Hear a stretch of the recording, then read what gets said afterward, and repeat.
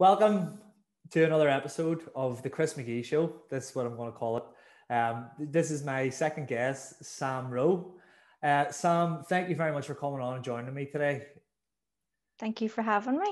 You're really very appreciate welcome. it. You're very welcome. And you actually reached out to me on LinkedIn, which was great. And once I sort of browsed your profile, I thought this is going to be a great conversation. So why don't you tell everybody who you are, what you're all about, and what you do exactly. Yeah. So hi everybody. My name is Samantha Roe or Samantha Ni Rua, whichever you prefer. So I am the founder of High Q Coaching. What I do is I work with SMEs on their founders or their HR teams to help promote mental well-being within the organization. I do this to help improve productivity within the teams themselves. One of the things I focus in on particularly is imposter syndrome. And the reason that I focus in on that is because 70% of us actually in society experience imposter syndrome at some stage in our lives. And yet when we mention the word imposter syndrome, people often scratch their head and look at me and say, what's imposter syndrome? So we have this thing that we all experience that has implications for all of us, and yet we don't understand enough about it. And by understanding what it is and its implications, we can unlock so much potential within ourselves and within our teams and our personal lives as well. So let's talk about imposter syndrome for a second, because it's certainly a term that I've heard come up a lot of times, and it's something I wouldn't say I've suffered from, but there is certainly times when you're trying to reach the next level and you're trying to talk about it and you're trying to give advice, so you're trying to put something on social media and you're afraid to do it because you're sitting saying, am I at that level? Can I actually give that advice? Can I say that? Am I there? So what sort of problems do you see with imposter syndrome in clients that you work with? Yeah, so imposter syndrome rears its head quite frequently. And a lot of the people I work with tend to be quite high achievers. And one of the things with imposter syndrome, there's several different types. So you'll have the expert, you'll have the procrastinator, you'll have the perfectionist, you'll have the natural genius. There's so many different types, and each type has its own implications. The issues with imposter syndrome can be far-reaching. Now, I think I was saying to you before we started there, Chris, within the diagnostic criteria for mental health, the ICD-10 or the DSM-5, imposter syndrome doesn't have its own area. Sometimes it's described as a symptom of anxiety. Oh, should I be here? And that it's so much more than that. So imposter syndrome can be that feeling like I'm a phony and I'm going to get found out. I don't belong here and people are going to catch on that I don't belong here. It's that feeling of being fake, of being phony, that I don't deserve this. Maybe sometimes you'll feel like you're undeserving. And those are feelings that we can all have at some point, but it's our reaction to those feelings that kind of determines the outcomes. So for some people, you may find that you procrastinate, and procrastinators get a bad rap. People tend to think that because someone procrastinates that they don't care, or they're a bit that they really do care. People who procrastinate, they are actually tend to be perfectionists. And one of the reasons that they procrastinate is because their standards for themselves are so high that they put it off, and put it off. And when that happens, you're at risk of overwhelm. You rush. You think, I can't do this. I'm not going to be able to do this. Everybody else knows more than me. We put it off. We end up rushing last minute. The work ends up not being as good as it could be. And it's a self-fulfilling prophecy. Mm-hmm. You can have the micromanagers. You could have a team of people working together and this one person taking everything apart. And it's actually slowing the team down, because sometimes good enough is good enough.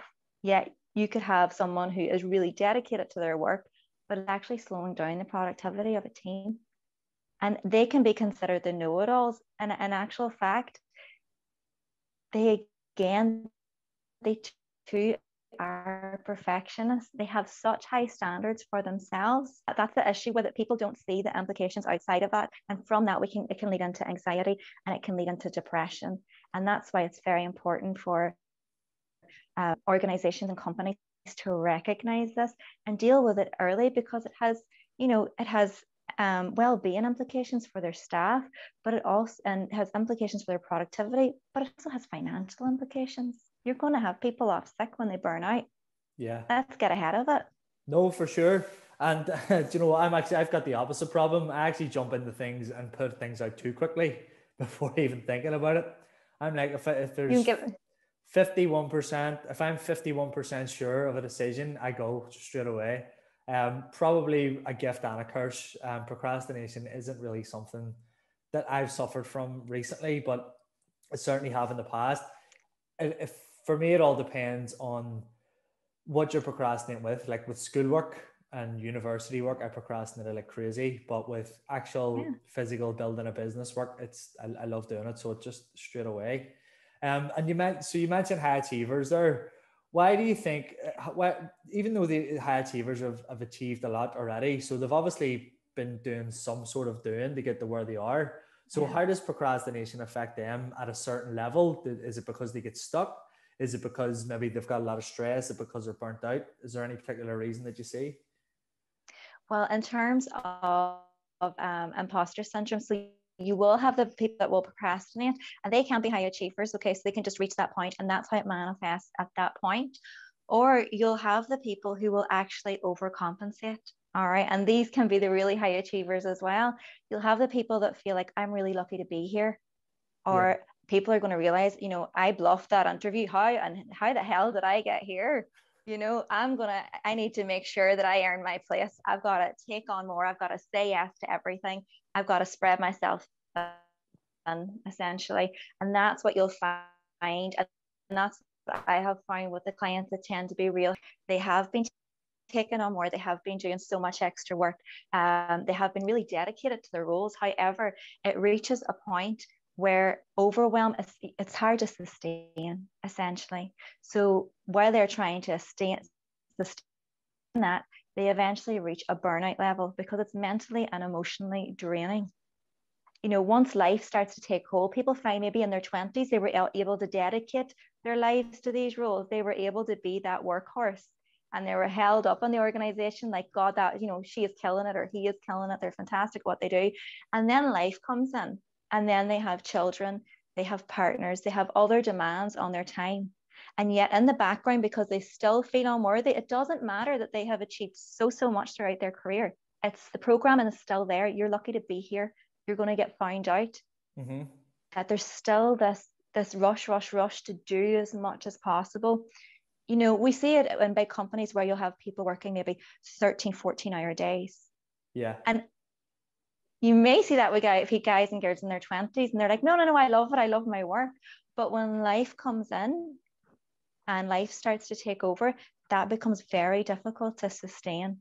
And when you don't reach out and you don't ask for help, because you have this image that, you're looking to fly under the radar, you don't want to get found out, you're less likely to put your hand up and ask for help and say no.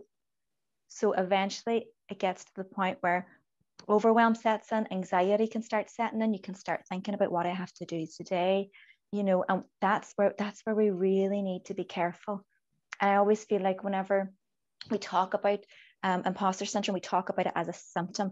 I always think if you think of anxiety and depression as like a tree, imposter syndrome's down there in the roots. It isn't a symptom, it's at root level. And we need to be able to address it and call it out. Unreal. I love that answer. This is the thing, and there is a lot of hustle culture, especially in 2021, where you think everybody's working 20 hours a day and working off 4 hours sleep. And that's one of the mistakes I made in the beginning of my career, if you want to call it. The first couple of years building the business, yes, it was all 6-7 day weeks. It was crazy.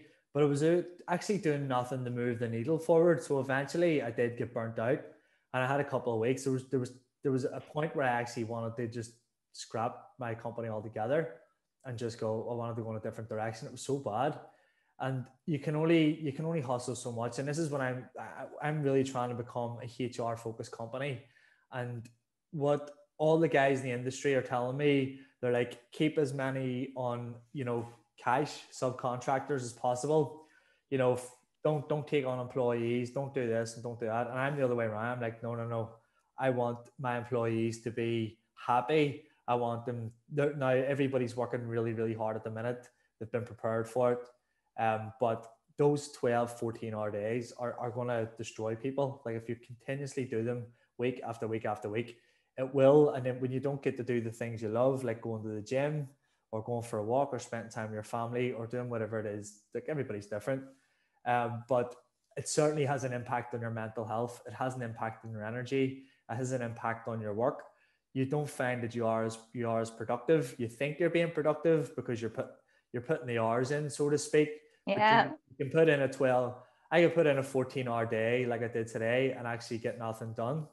But then I can put in a 4-hour day and get a lot done.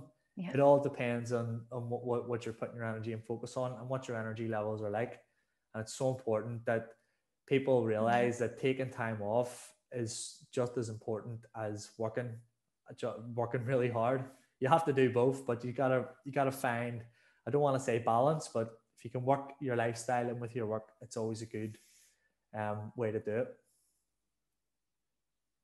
It is, absolutely. And I think, from an employer's point of view, to have that perspective, that's something in your team's corner. That's like, thank God. I'm thinking when I hear you saying that, when someone's saying, don't take people on, but the other side of that is don't give people security.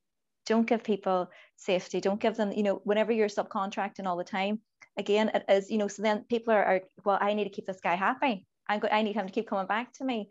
And I completely understand that. And when you have that approach of, that you want to look after people, you want them to have their security and their wellness and things like that, that's really, really important. And you see that more with employers, because they get a hard rap. Everybody assumes that everyone's just out for what they can get. But there's actually a lot of compassionate employers out there. There's a big emphasis on mental health right now, and there's a lot of people tuned into it. And one thing that's important to remember is that every single one of us has been impacted by mental health in some way. So I always tell my clients, your brain, we look at the body, and if you had an issue with your lungs and you have difficulty breathing, well, you would need help, and you would be like, I need help. And yet our lungs and our brain are both organs. Yet we seem to have difficulty computing that this, we need to take as much care of this organ up here. Essentially, this is the control center. We have to take as much care of this control center as we do everything else in our bodies. And that's where, as you said, the word balance, but that's where that comes in as well. It's learning to value your downtime, because you need your downtime to be productive at other times. I have seen so many people say to me, Sam, I have done like long days. I did them myself. I used to get up at 5:30 in the morning, travel to Belfast for work, not get home until like 8 or 10 o'clock at night, and get very little, get very little done, and sit and plan ahead for everything I had to do the next day, knowing that I wasn't getting as much done because my brain, I was exhausted. I had hit burnout. And that's the implications of not dealing with this at an early stage. That's what you're trying to avoid. Yeah, absolutely. Do you know what? I know myself so well right now, and I know exactly what I need to do to stop myself from avoiding burnout. And I can feel it coming. I can feel it coming from about maybe a week beforehand if I'm working too many hours, and I'm able to take, luckily enough, I've got a lot of staff in place and things like that. I can take a day off if I need to. Right now, because we're so busy with work, I know that I can push for another couple of weeks, and then I'll probably take 3 or 4 days off. It's so important to recognize, and this is the thing, you have to go through a period of burnout to recognize what it looks like when it's coming. And it's so important to know yourself and know your body and know what you need to do to prevent it, because the problem with when you're starting to approach burnout, you start to get tired, first of all, right? You start to stay up late. You start to get up early because you're thinking you're getting ahead. Your diet slips, your exercise slips. Go down that rabbit hole. Yeah, so you start putting petrol in a diesel engine, essentially. And all of a sudden you're wondering, why am I not performing to my highest level here, and it's because you don't actually realize that you're just sort of approaching burnout, and then people just get to a stage where they don't want to get out of bed for 3 or 4 days. I don't want to call it depression, but they're certainly feeling depressed because they're burnt out. They have all these things to do. They have to get up, and they have to get up. They've got all these things to do, but they don't know why they can't get out of bed, or why they don't want to go to work, or why they don't want to interact with people, why they've got social anxiety. And it's a scary place to be in when you don't know what it is. So Absolutely. What do you think are the common, I know you said you work a lot with men at the minute. So what are if you're approaching burnout, what are the sort of common things that are going to happen when you're approaching it, so you can start to prevent it? Yeah. So if you're in that kind of that sphere where you have been feeling like I'm unworthy, I've got to work extra hard, I've got to overcompensate, or you're starting your own business like you, and you've got all these doubts in your head, and you're plowing ahead, and you're working so hard, and you're thinking that you might be at risk of burnout. Things to look out for are you starting to dread your days? Are you getting to the end of the day and starting to dread the next one? That's really, really important, because if you were enjoying what you were doing before, and then you find like, oh Jesus, I've got to get up and do this tomorrow. When you if dread starts to come in, start listening to it. I always say, don't dismiss, listen. Pay attention to your thoughts, okay? Physically, how are you feeling physically? Are you feeling exhausted? Are you tireder than usual? Are you snapping at people? Is your tolerance lower? Look out for those types of changes in your mood. And the thing is, oftentimes when people do experience this burnout, particularly people with imposter syndrome and anxiety, they will be in bed, and they will, once they reach that stage where they have to step away from their work, and they'll be in their bed, or they'll be lying under the duvet, they'll be struggling to get up, but their mind is going 90 miles an hour. They are aware that they are missing work. They are aware that it is building up. And this pit, this hole, it gets deeper and deeper and deeper. And something has got to give. Mm-hmm. Something has got to give. And so it's recognize, you need to get ahead of it. You say you have to go through it to recognize it. On some level, yes. I think a lot of us, even like when you were a student, we all recognized, burning that midnight oil. When we were doing that, if you're studying for your GCSEs, you your can do that when you're A-levels, 18 or 19 or 20. I could have partied for 2 days straight when I was 18, 19, 20. Now I can't even stay up past 12. I was actually just joking. I could have hammered out an essay after a night out at 6 o'clock in the morning and handed it on at 12. Those days are gone. Yeah, they're long gone. Those days are long gone. There's definitely cognitive decline with me on that one. But yeah, so you'll recognize that, from those days, and just it's being aware and not letting it reach that point. Are you getting sick? Do you notice that your immune system's taking a hit? And that's a big one. Okay, because I'm guilty too. None of us are perfect. I remember, was it about 4 or 5 months ago, I just kept coming down with things. And during that time, I was really busy, as because I work, I study for my postgrad. I'm starting to IQ coach as well. And one of my colleagues was like, Sam, did it ever occur to you that you're a bit stressed, that you're doing too much? And I was like, yep. Oh, okay, because your immune system, your body will tell you.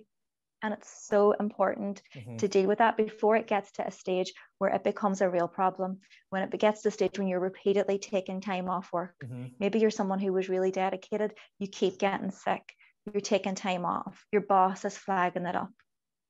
It's having the awareness to get ahead of it and recognize it, but not just recognize the burnout, recognize why. Why do you have burnout? Why are you overcompensating? Why are you working so hard? You can have it for any number of reasons, but you need to know the why, because in order to change any behavior pattern, you've got to know why you're doing it. Well, you have to be able to identify that. I can tell you from a business owner's perspective why I work so hard and why I feel like I have to put the hours in that nobody else does. Because, there's times where I feel like I don't want to be seen by my staff as somebody who is doing less hours than them. And that's a perfectly normal thing for a business owner to feel. But however, whenever you are a business owner and you are working in your business all the time and you're doing nothing to move the needle forward, you're not challenging yourself. First of all, you're not progressing, which, and as Tony Robbins always says, progression equals happiness. But certainly business owners definitely feel like they are the one who have to be putting more hours in than everybody else, which I can absolutely, agree with, because I've been there. I still go through the same thing. Sometimes you feel almost guilty for taking a day off. um, Yeah. and it's hard, because especially in busy times, when it's crunch time, the my belief is, when it's crunch time, especially in sort of project based businesses, client services and things like that, the leader should be there most of the time, obviously within reason, of course. But you if it's crunch time and work, and your staff have taken up, and they're under pressure, and you're not there, that's not a good sign. But at the same time, when things are sort of running along nicely, then yes, you need to take time off, but not just for downtime, but to do things that are going to move the needle forward. Because when you're progressing and you're moving the needle forward in your business, you do feel happy. You don't get burnout as quickly, because you're doing different things every day. It's like when you're doing the same thing every day, you can get burnt out, especially when you're not moving anywhere, especially when your team's under pressure. And Yeah. it's just that's from a business owner perspective, but it's very, very hard to break that, I think. Yeah, and I say it's interesting you say about, you worry about what your team are going to think if you are seen to slow down as well. And I think that a lot of business owners get that as well. They're like, I have to keep pushing. I have to keep, and maybe it could be at a time when they probably quite rightly, could maybe get a break, but they're like, no, do you know what? I need them to see me push on. I need them to realize that I'm, they're going to think that I'm X, Y, and Z if they don't see me, putting in these hours and things too. And that's just, it's very, very human, and it makes sense. But one of the reasons that you own a business is to be able to be in the position as well, so that you can have a team around you to support you, and still be able to say, do you know what, today I'm going to have a family day. Today I'm going to, and it's utilizing that and not getting lost in the I have to, or other people will think. And believe me, that's the rabbit hole we all go down. It's something to That's the most human one, isn't it? It's like, God, what are other people going to think? And you Yeah. talk about moving the needle forward. Like you said, nothing happens in your comfort zone. You've got to get out of it. Growth happens outside of your comfort zone. And I'm a big believer in that, even in terms of CBT. Whenever we are taking on patients for CBT, one of the criteria that we look when we're doing a risk assessment is this person happy to be a bit uncomfortable at times? We tell them, I'm going to ask you to do things that will make you uncomfortable. Why? Because like you said, Chris, we've got to move the needle forward. Yep. And and that's where people get caught. They're caught between working in the business, because they want to be seen as the person who's side by side, but by the side of all their staff, and they're the person who can do everything, and they want to prove themselves. And it's like, then they're not doing the things that they should be doing. And then they wonder why they're going nowhere. They wonder why they haven't made any progression in a year. They wonder why their business, they're stressful. They wonder why their customer service isn't great, because they're not focusing on the things they need to be focusing on, because they want to stay doing everything in their business. And when you stay doing everything and you can't delegate anything, you can't let go of control, I can guarantee that is the quickest way that you're going to get burnt out. You need to have a team. You need to be able to delegate. You need to be able to let go of control. You need somebody to turn around who's in your business and turns around to you as a leader and says, I've got this, leave me to it. And once you can start to do that with the people you trust, your life becomes a lot easier, and you do not get burnt out as quickly. You can put more hours in, but you're putting them in doing the right things and the things you enjoy. And it's trusting your judgment too, because when you think about it, you sat down, you interviewed this person, you knew the skills you wanted from them. They obviously passed interview. So you saw something in them. And yet when you have them there, and this is the micromanager. So when we talked about all different types of imposter syndrome and things we do, this is the micromanaging thing that can actually slow your team down. Yeah. So it's that perfectionism again, because it's your baby, because it's your company, you know exactly how you want things to be done.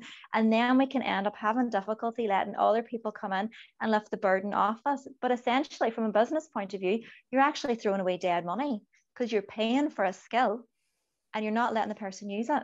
Mm-hmm. Absolutely. And you're showing lack of faith in your own judgment, because you've chose them. Yeah, You chose that person. when you micromanage people, it's probably one of the I mean, you have your systems and your process and how you like things done. People are always going to do things a little bit differently, and you know, just leave people to it. Just let your team. And you know what, if they mess it up and they're not the right fit or whatever, then that's fine. Then you can step back in, or you can do whatever you have to do. But what I found is when I just leave people to it, they always do better than what I think. When I have a saying in my business: unless it's going to cost me any more than £300, I don't want to make the decision. You make the decision, and that Very decision good. served me quite well. So uh, the guys only ever phone me if something's going to cost me more than £300. If they They're only need, sweating a bit then. they're only sweating a bit, and you know, even if it's 299, you know, that's the rule I put in place. So, but it basically just shows them, I trust you. Make the decision. Yeah. It's fine. If you mess it up, you mess it up. It's no big deal.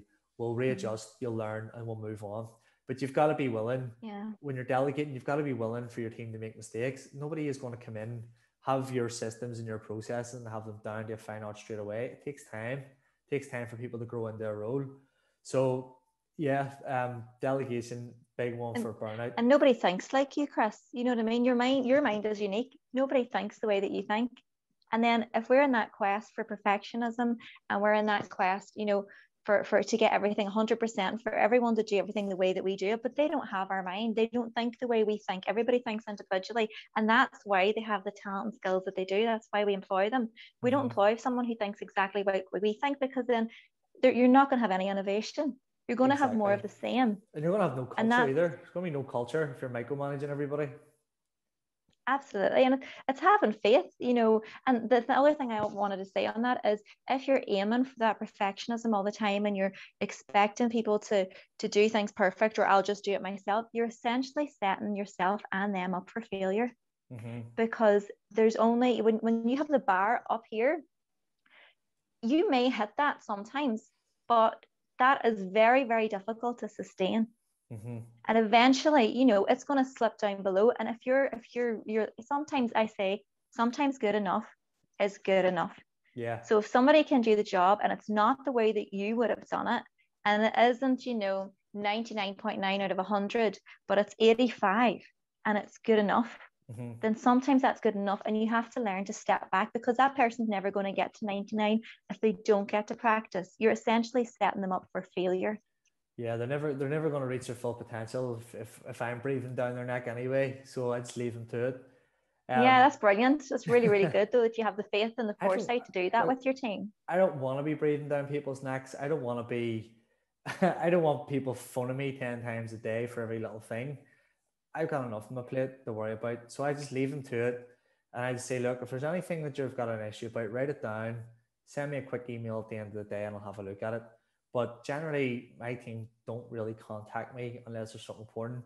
Now, we are actually in a phase at the minute where, because we've got such a lot on, we're not short staffed. We've got the right amount of staff members, but I'm doing a lot of the work, like the additional work. Without me, I don't really want to start recruiting new people in, because then I think our standards will drop.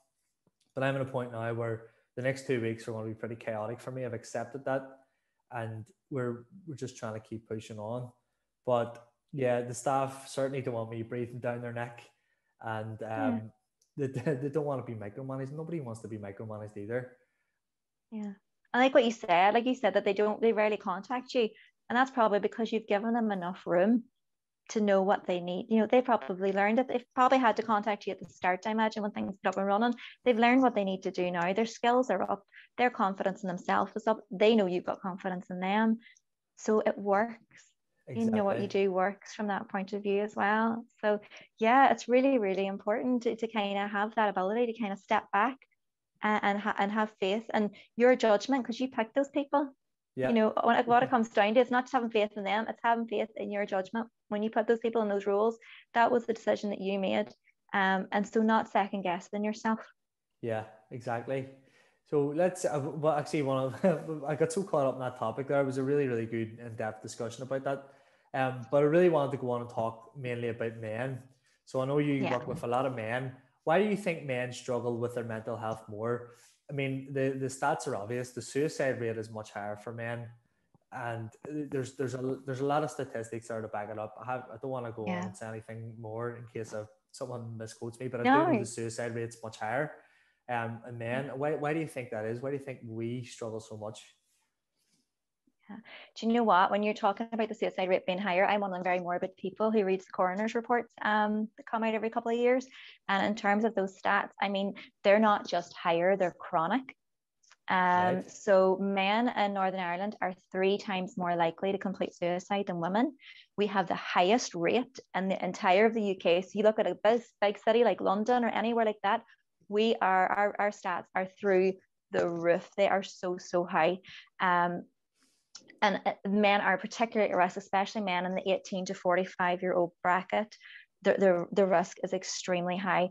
And there's many reasons for that. First of all, Northern Ireland, there is a legacy from the Troubles.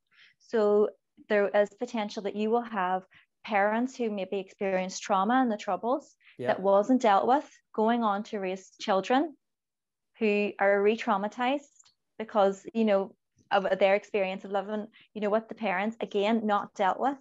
And so this can accumulate throughout it. You may find that it's like a family thing that, my granddad had PTSD and my dad had depression, and, it can actually stem back from the Troubles. So there is research indicating that the Troubles has left a legacy of mental health trauma in Northern Ireland. And that's something that we hold unique to other places whenever we're comparing ourselves. So we have that's one of the things that's an issue.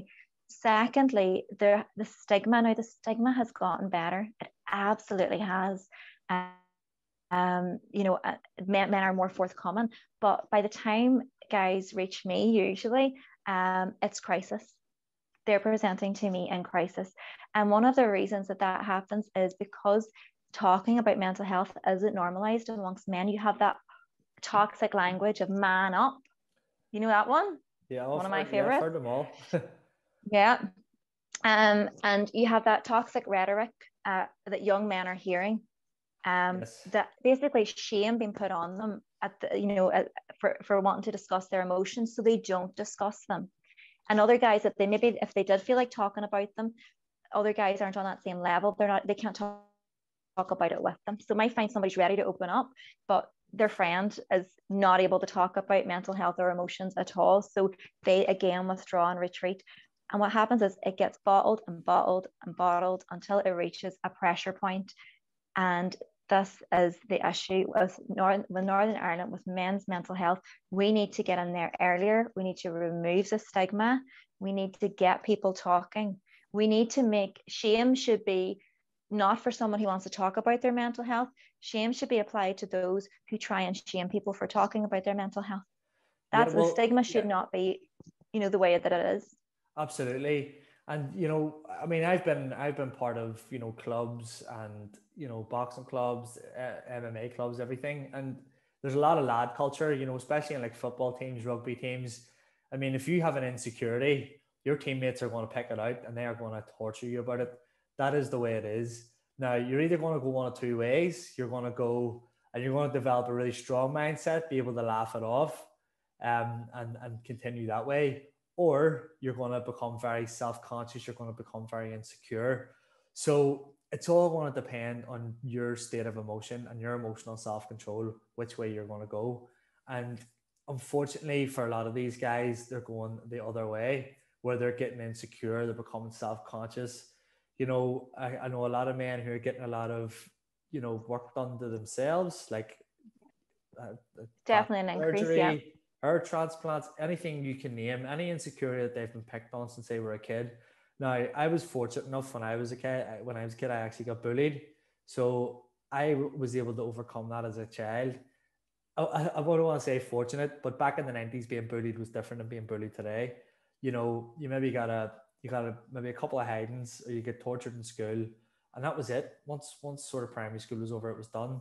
And then after that, when you're teenage years, you start to develop a bit of self-confidence. I was able to do that luckily through like boxing, through working out, through getting a job in the Hilton Hotel where I was forced to socialize with people.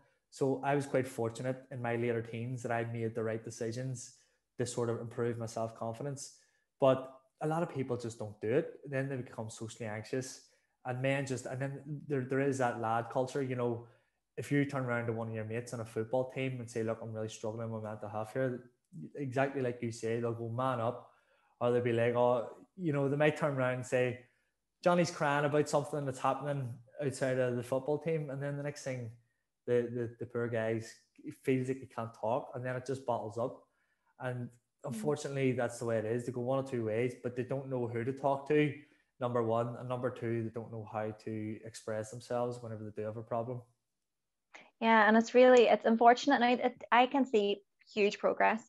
I have worked with a lot of footballers, and a lot of guys, that are big into the sports and things like that. And I can definitely see progress. And what you find is, like, once you get guys coming through, the next couple of guys come through will be saying, oh, he told me about the help that he got. And if they start to pay it forward, and word does, it's like a trickle and it spreads out. And you need that. You need guys coming through, having that positive experience and saying, listen, I got help, and let me tell you, it changed everything. And this is who I went to. This is the help that's out there, and it takes the stigma away. And oftentimes it's more senior guys in the team who will do it once they've been through that. They will trickle down then to the younger guys in the team, and can help change a culture within the team. Yeah, absolutely it can. But it's getting that message out there for men that it's okay to talk.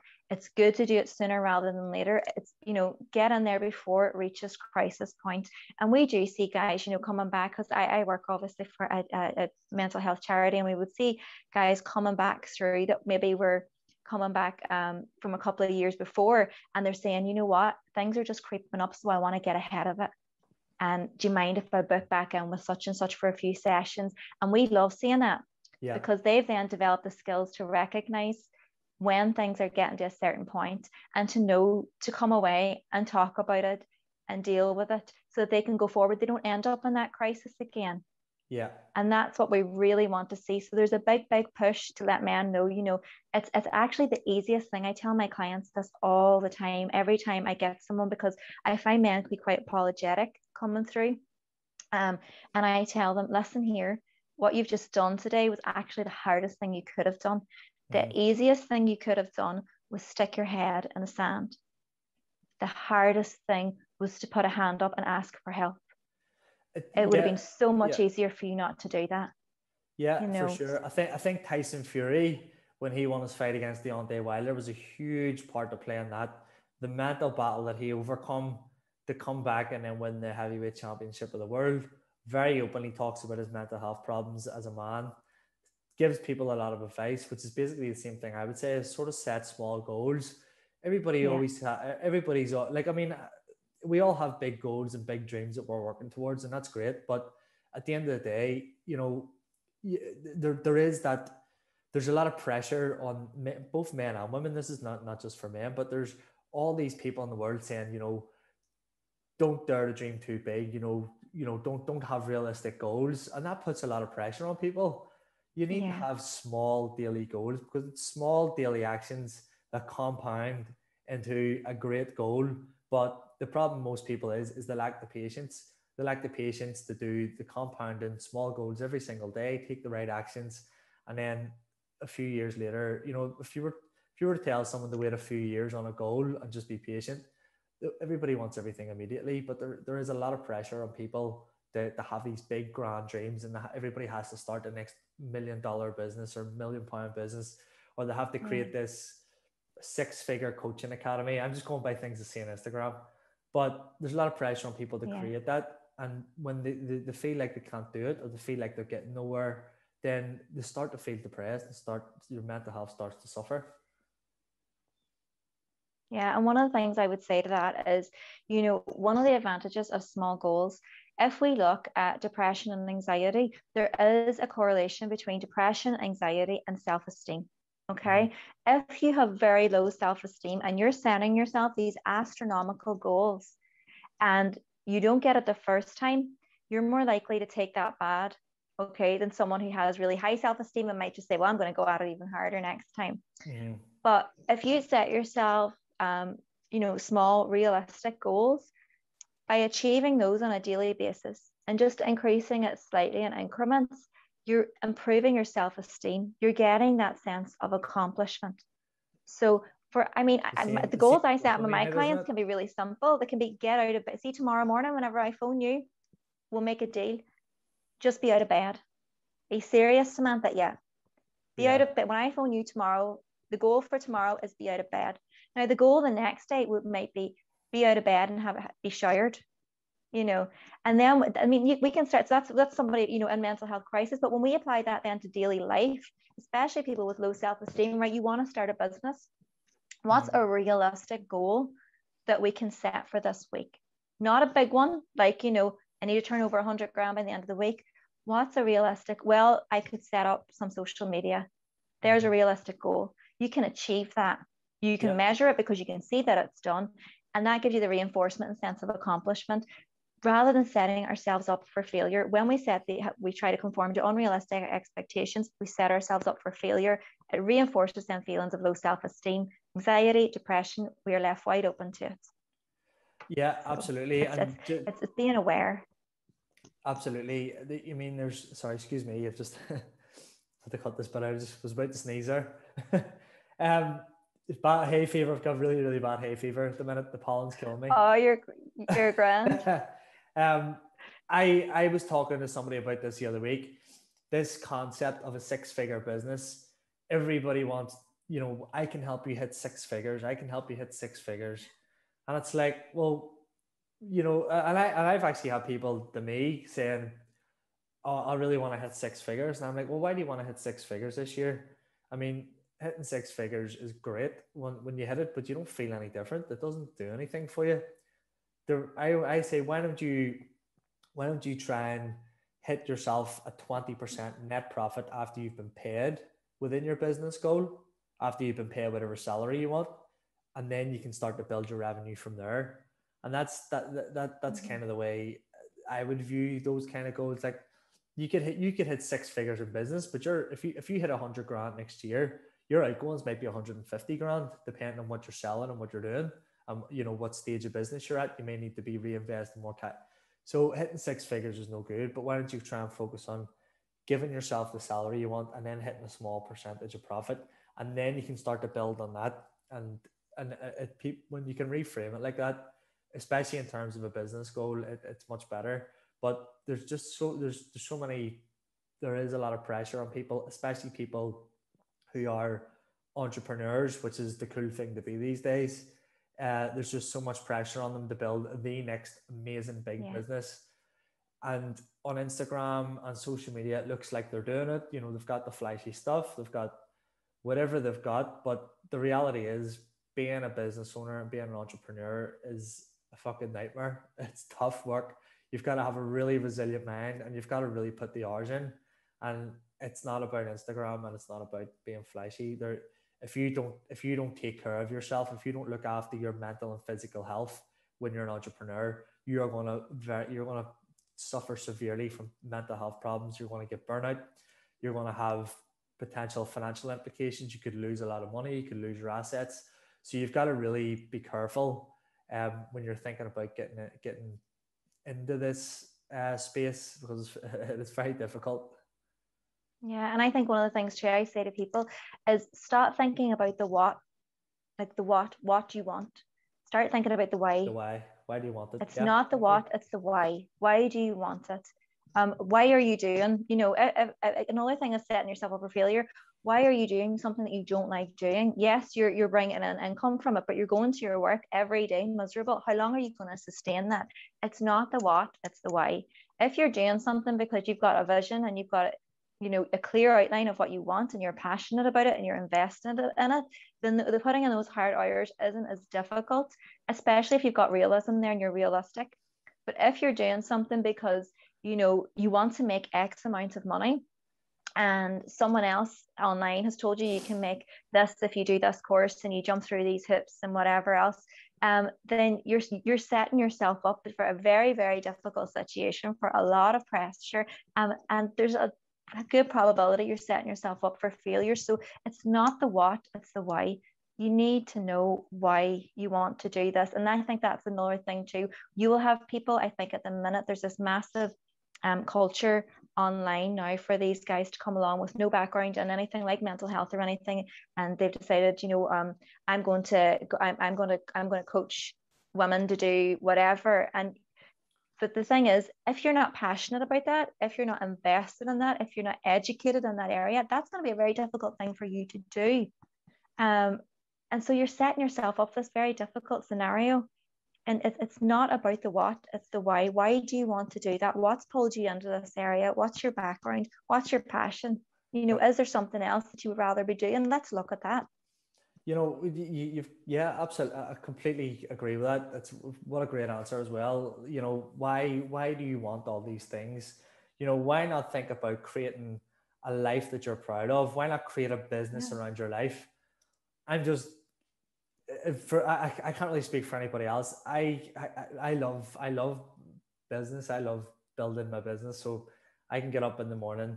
If I can get to the gym every day, or the majority of the time, if I can walk my dog every day, and I can spend a little bit of time alone in the evening before I go to bed, I am happy. Then I have weekends off. I'm happy that's all I really like in a day. I don't have any kids, but when kids come, that'll obviously be another priority. But at the moment, why not think about creating a life that you love? What is it you want to do on a daily basis? What are the things you love? What are your hobbies? What are your passions? How are you going to implement them in and build your business around that? Because it can be done. And when you start thinking like that, building the life that you want, where do you want your life to be in 6 months? Where do you want your life to be in 12 months? How do you want your days to look? Then that's when you can start to really put in a plan.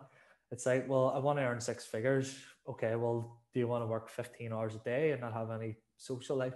There's a lot of things around that. So I think people really just need to start changing the question and think about what they want in their life, and think about what makes them tick, what is going to get them up early in the morning, and what's going to get their juices going.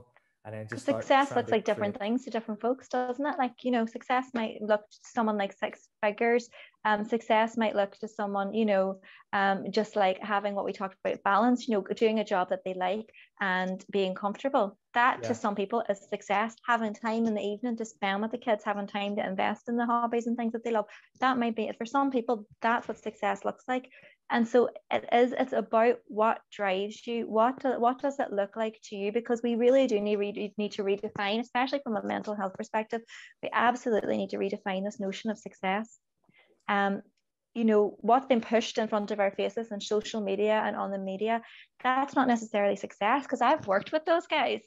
And I can tell you right now, they don't feel successful. You're looking at them thinking that the grass is greener, but they don't feel successful because there's something else in their life. Maybe they're not getting any time with the kids. Maybe their marriage is going through difficulties. Maybe they earned this big salary and the job isn't secure, and they've got themselves, they're worried in case there would be debt there in the future. Nobody knows what's going on in your own backyard. And so you need to really sit down and think about what success looks like to you, not the guy across the street, not the guy in the fancy car, but what does it look like to you? I get this all the time. I drive around in an £800 caddy I bought for 800 quid, and I love it. It's so low tech. It's amazing. I can fit all the boxes in the back of it. I can fit rubbish. I love it. But people, you need to take a selfie and put it on LinkedIn. Checking out my new whip. People say to me all the time, like, why don't you get yourself a nice car? Like, you're doing really well at the minute. And I'm like, because there's only one car I've ever wanted to own, and it's a Mitsubishi Barbarian. And the only reason I want to own it is because I owned one before, and I bought it before I could afford it. So then I had to get rid of it, and it really devastated me. But if I was to go out and buy a fancy car tomorrow, I would just be buying it for other people. There's only one car I want. It's a Jeep. But in terms of happiness, money, success, I know a lot of people who portray all the success, the Rolexes, the fancy cars, and I've met them, and they're some of the most insecure people I've ever met. Luckily, doing what I do, I get to meet a lot of people. I think I'm quite a good judge of character, and I'm very, very good with people. And I meet them, they're very insecure. They're worried about how they look, and you can just see it. And it's like, you're portraying one thing on social media, and then the opposite is, Yeah. when you meet you in real life, it's just not the same. So I would encourage everybody. Like, I'm just as happy. When I first started my business, I was earning, I think I was paying myself like £1,000 a month, which is ridiculous. That's no money at all. Obviously I was lucky being, just I maybe had a little bit of cash coming in too, but like I was paying myself very little so I could reinvest and reinvest and reinvest. And I can tell you now, I'm no more happy today than what I was 3 years ago, 4 years ago, because I just love doing what I was doing. I get more excited buying furniture blankets and new equipment for our customers than I do buying myself stuff. So yeah, definitely really encourage people to start thinking about what they really want and what do you want your life to look like. Just write it down. What do you want to be able to do on a daily basis? Do you want to be able to spend an hour with your kids? Do you want to be able to go to the golf course for an hour? Start thinking about it and then start creating a life that is going to gear you towards that, because that'll come much easier than trying to earn a certain amount of money or trying to buy a car or trying to do all this stuff. It's much more realistic. It takes time, but if you're working towards that, that'll make you much happier than an arbitrary number. Absolutely. I couldn't agree with you more. It's true. One of the things I laugh because I always kind of define myself as a little bit of a socialist. I've got a lot of socialist ideals. Christ, I'm a capitalist. So I don't do what I do. I know it's a bad word. And then they're like, but you're starting a business, and I'm like, I know, it's a catch-22. But I have always believed, right. Yeah, but I've always believed that enough is enough. So that's my own personal view. I'm very comfortable with having enough. So I love that the fridge is stocked. I love that we can go to Donegal at the weekend and get away. I love that, where I live, there's a beautiful river nearby me and I can go and walk by it. And those are the things that matter to me. Mm-hmm. But you're not me. So that might not be what you love. And so it's just about knowing yourself and making sure that any goals you set for yourself, they're not somebody else's.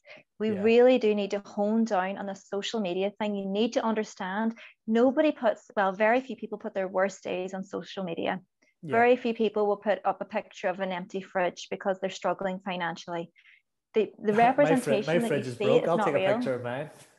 You put up your broken fridge? Yeah. I've been living off I've been living off Creighton's salt and chili chicken meals for a couple of weeks now. Oh Jesus, you're gonna have a sick stomach. No, yeah, look, I can. That's again another great answer. And just off the back of that, I want to say, I'm not specifically driven by money.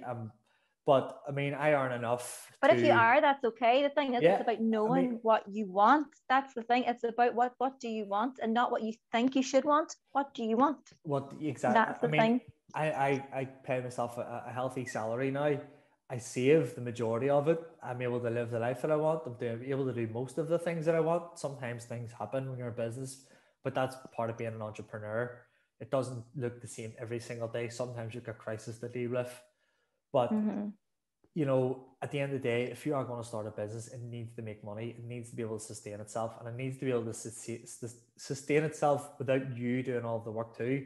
So I think that's important to add. Your business has to be making money. And yes, you need to be able to sustain your lifestyle. And I think it's important for people to realize that they need to save too.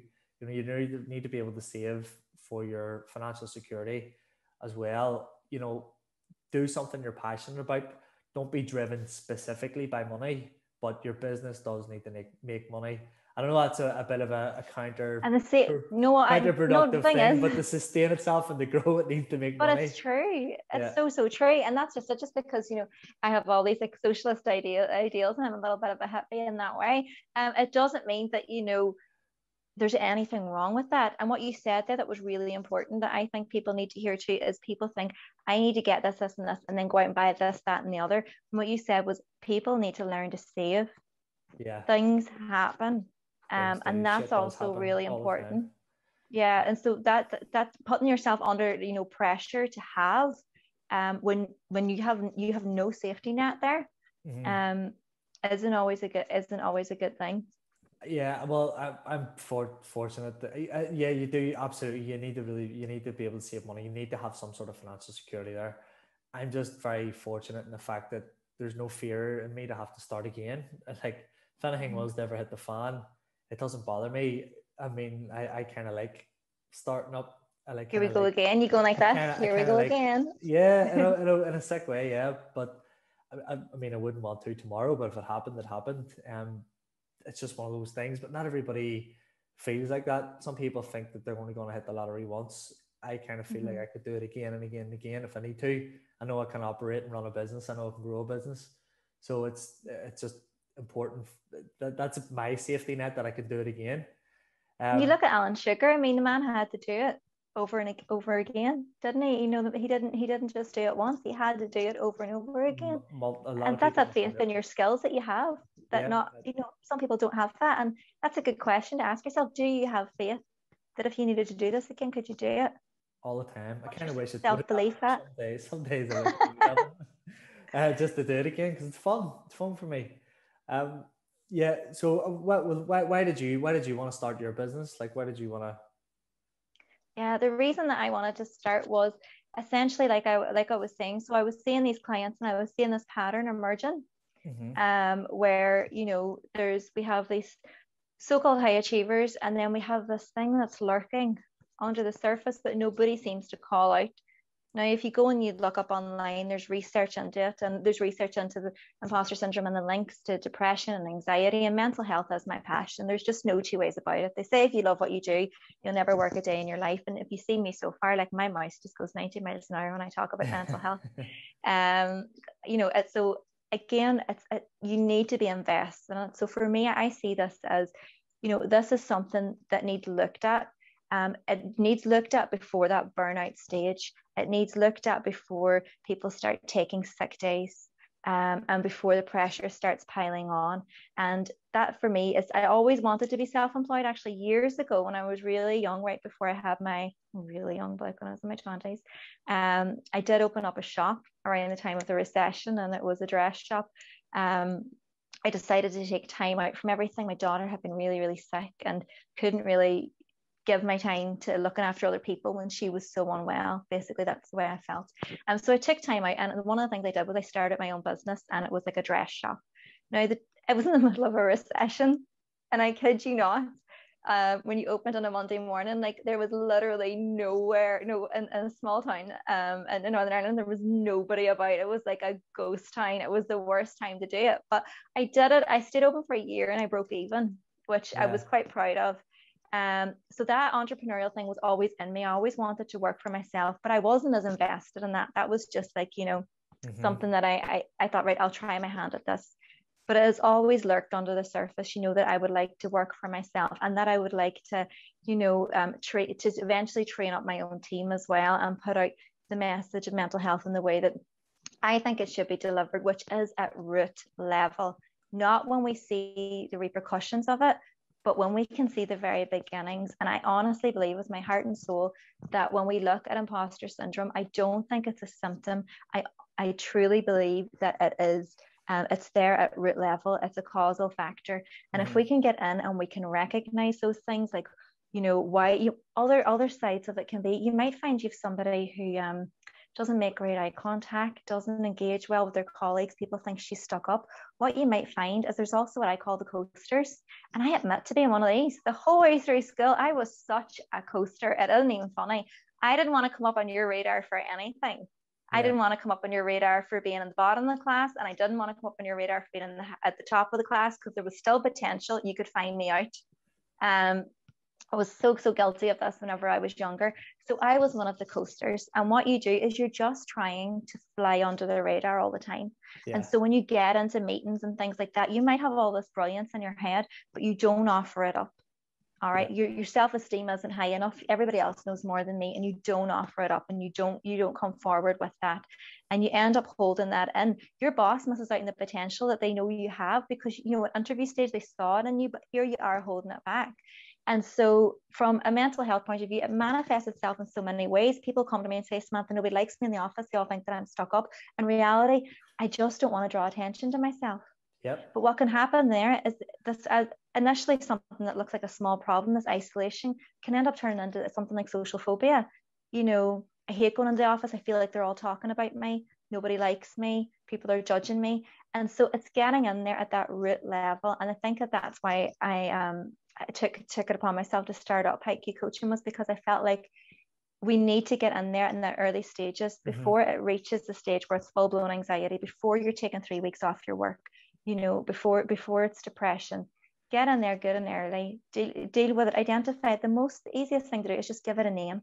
Yeah. When you hear yourself saying things like, I don't fit in here. Have you ever walked into a room and there's like 30 people in the room and you're like, oh my God, I do not belong here. Yeah. When you hear that, call it out.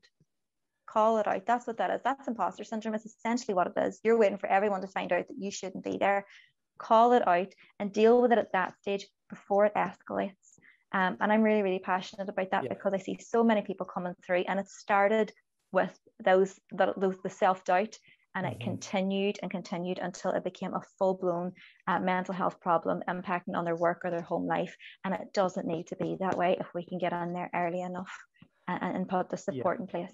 Love that answer. You can obviously tell you're really passionate about it, which is fantastic. You need to tell me when to stop, because I just go like that when I start talking about it. We'll finish off with the final question. So if somebody out there, man, woman, whatever it is, if they're struggling with their mental health, feel like they want to talk to somebody, but they can't because they're afraid of everything that I talked about earlier, the lads making fun of them. They're afraid to speak up because of, what may be said. Will they be seen as weak?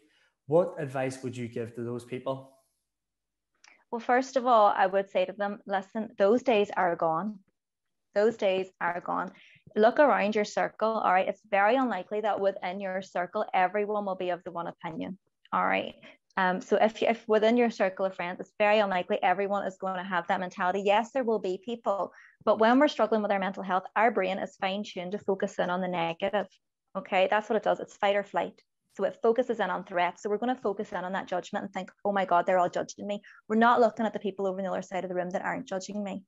Reach out to an organization close to you of counsellors. There's been plenty of charities, depending on where you are, charitable organizations offering counselling. We're unshockable. I'm a mental health nurse. There isn't anything you can say to me that's going to make me judge you. And you'll find that with other mental health professionals as well. We're completely unshockable. Counselling is confidential. It is private. Go to your GP. You have that option, and you can link in with a mental health practitioner. But the most important thing is to let someone know. If you're in a fortunate position where you do have someone that you can confide in within your family or your friends, that's great. Absolutely do it and let them know how you're feeling. But if you don't feel like that's an option to you, link in with your GP, link in with your mental health practitioner, reach out. There's Aware, there's, in Derry, for example, there's Men's Action Network. There's so many other different organizations that you can reach out to with trained counsellors. And you have to remember, it's completely confidential. I'll get guys coming through to me and they'll say, Samantha, are people going to find out that I'm coming here? Absolutely not. Absolutely not. It's confidential. But it's so necessary that you deal with those feelings and emotions before it gets to a crisis point. Because if you're starting to think that there's a problem, then there probably is. Yeah, 100%. So finally, where can people find out more about you, Samantha? If they're dealing with mental health, or if they just want to find out a little bit more about what you do, or how can they contact you? Yeah, absolutely. So that I found you on LinkedIn, so you can have a look there as well. And at the minute, I'm currently in the process of getting my website up and running. So it's www.thehaikucoach.com. That might be down in the next day or two because I know there's a bit of work going on behind the scenes. Or you can email me at thehaikucoach@outlook.com as well. My contact details are also on the website if you feel like reaching out. And please do reach out. That is one thing I would say. People would say, oh, Samantha, I saw you on chatting or whatever, but I didn't feel like I could reach out. No, reach out. Absolutely. If you need help, or if you even just need questions answered, coach in business and talk about that. But from a mental health perspective as well, I'm a human being. If you've got questions, you need me to help you find support or help, reach out. I'm more than happy to do that. I love that. From a human being perspective, from that perspective, you're a human being. Awesome. Samantha, thank you. Thank you very much, Chris. Thank you for having me.